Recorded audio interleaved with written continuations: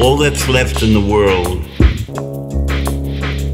whether in Cuba, Venezuela, Bolivia, as well as in China, Japan, the United States, Europe, the Middle East, Africa, all of them cannot, despite their resistance, despite their refusal, stop this march of death. Because they, as well as all that's right in the world, already are counted among those in this last parade.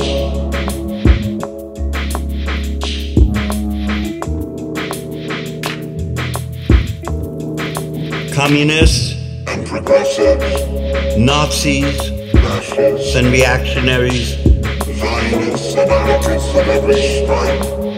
None are excluded, none can evade the march.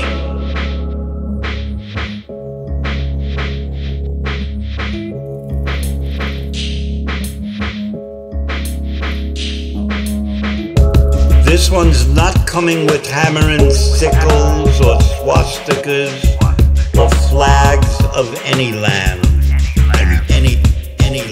This one's the march all wars surrender to. But when comes the unanimous cry?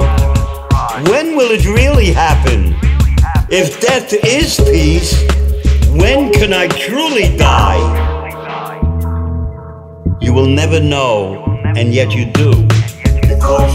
Because you may already have. And this life is your way of paying homage. Your way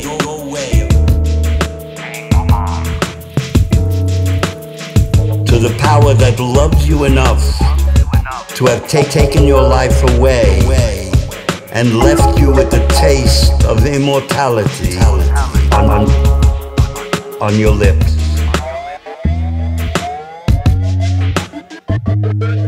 Nothing mystical. No Christ, Allah, Yahweh, or Buddha in the wings. Even lying on your back, you're marching. You're marching. You're marching.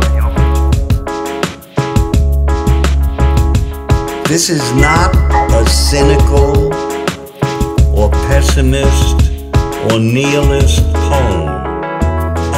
Join death to your life and you will live as if there were no drum to march to.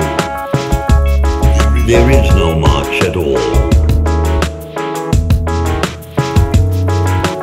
No march at all. You're there. All will be well. For all.